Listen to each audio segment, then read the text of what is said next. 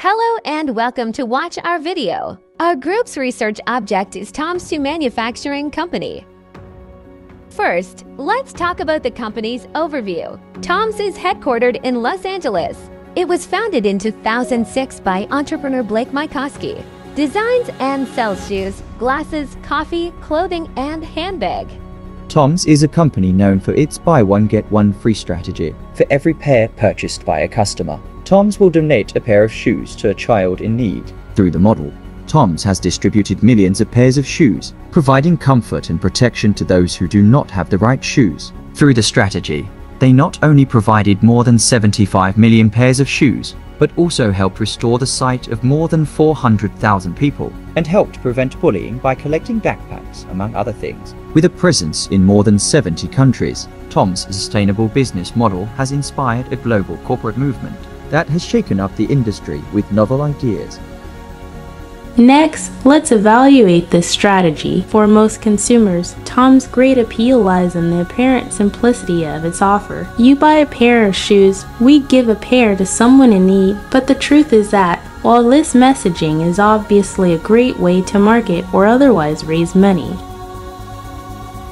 common problems include inefficiency, dependency, and disruption to the local economy. The company focuses on the program, which feeds the view that the world's poor are helpless people who passively wait to come from shoe-buying consumers. TOMS' efforts do not address the root causes of poverty and are inefficient. By giving away shoes, people have dependency. The researchers were unable to find a way in which shoes had a substantial impact on the lives of poor children. In fact, the data showed that receiving shoes caused children to spend less time on homework. This type of donation perpetuates the stereotype of the poor as helpless and passive, and they will depend on it. This charitable model has damaged the structure of the local economy to some extent, mainly because many free shoes are sent to the market, making it impossible for local shoemakers to compete, causing them to lose market and business. Second, TOMS do not partner with local businesses or support local jobs. Does not help the local economy develop or create sustainable jobs. The failure of such donation programs has the following effects on the company's marketing. 1. Reputational damage. Critics argue that TOMS's giving model does not address the root causes of poverty and can create dependency and economic disruption. These negative views could lead to damage to TOMS' reputation, especially among consumers who are concerned about social responsibility and sustainability. 2. Consumer suspicion. This criticism could lead to consumer skepticism about TOMS' donation program.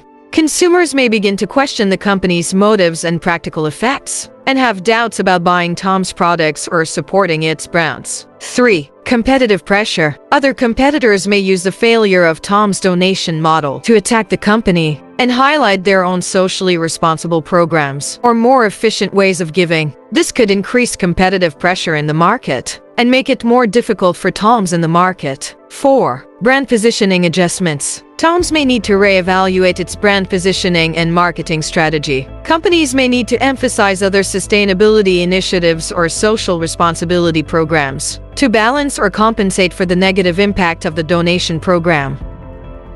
While following the buy one get one free model, the company has plenty of options.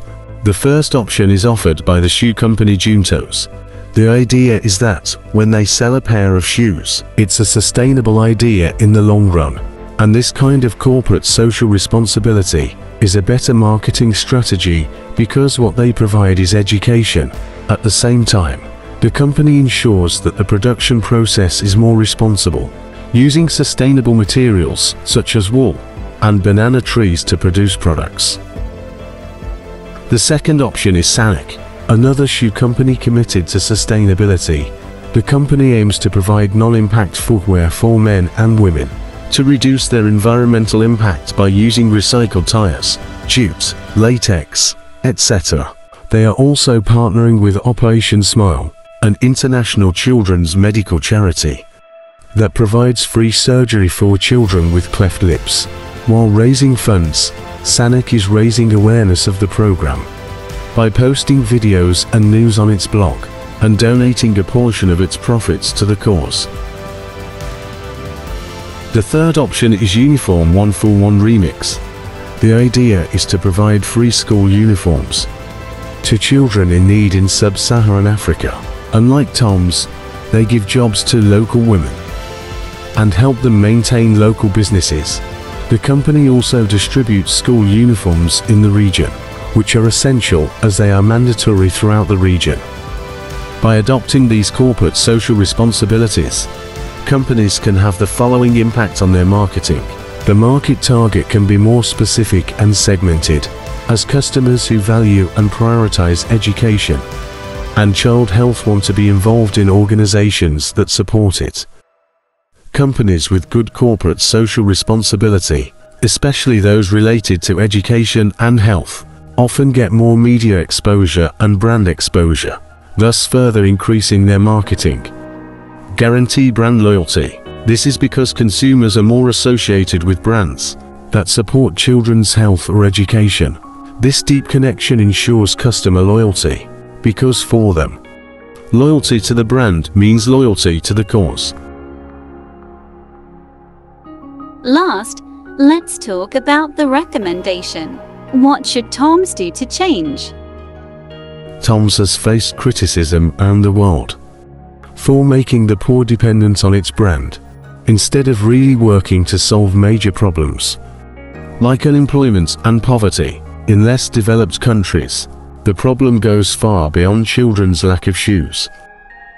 So instead of working with manufacturers and locals in Southeast Asia or Asia, TOMS could have built a manufacturing base in poor countries in Africa. This strategy will enable TOMS to address larger issues, such as employment and poverty, as it can create jobs for local communities in poor countries and promote the contribution of local manufacturing to the economic development of these countries. Second, instead of focusing on giving away shoes every time someone buys them, TOMS should focus on providing food and shelter to children in poor countries. The profits the company makes from every pair of shoes sold, and the help from local and international charitable organizations in the critique under not a good way to be charitable. Giving shoes would be a short-term solution. As school children age, they usually outgrow shoe sizes. Thanks for watching our video.